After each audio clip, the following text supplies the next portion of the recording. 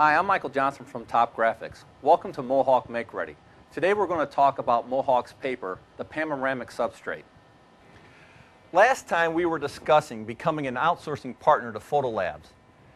The type of photo books that we offer to our customers is a lab photo book, which as you can see is made with silver halide paper, put together in a photo book. We first launched the lay flat press book, which has the same characteristics and lays flat just like the photo book does, and you can see the quality that we're matching to each other. And in that time, Mohawk released their Panoramic, which gives us another press photo book which lays the same way as our lab photo book. And also notice the quality and the color between the two books. The reason why the Panoramic photo book will lay completely flat without a seam is because you're going to print the two spreads on one side of the substrate. The magic to the substrate is on the other side where the cohesive is. Once you've printed the job simplex and collated on press, you can walk the substrates over to your finishing department and start the assembly. As you can see, we ran the Panoramic paper through our folder collated. The interesting part about the Panoramic paper on the cohesive side are fold marks indicating where the center of the sheet is. You can use this to help set up your folder. So let's go over to the next part of the assembly.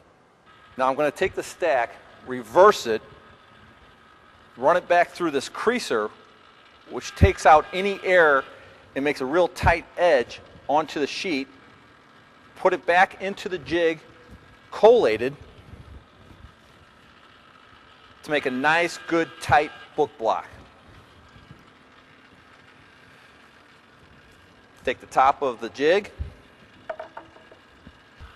You're going to push down top of the jig, walk it over to the compressor, which is set for 120 psi, slide it in, compress the jig for 30 seconds. Once the 30 seconds has elapsed, you can take the jig out of the compressor, set it back on the table, take the lid off, and you have a nice compressed book block for your photo book. After you take it out of the jig, then do a three-phase trim on the book block. We just got done creating our book block over in our finishing department. Now as you can see, we took the files and printed them collated simplex on our press. Then we took over the sheets to our finishing department, we folded them, creased it, and then we compressed the book block into this format right here.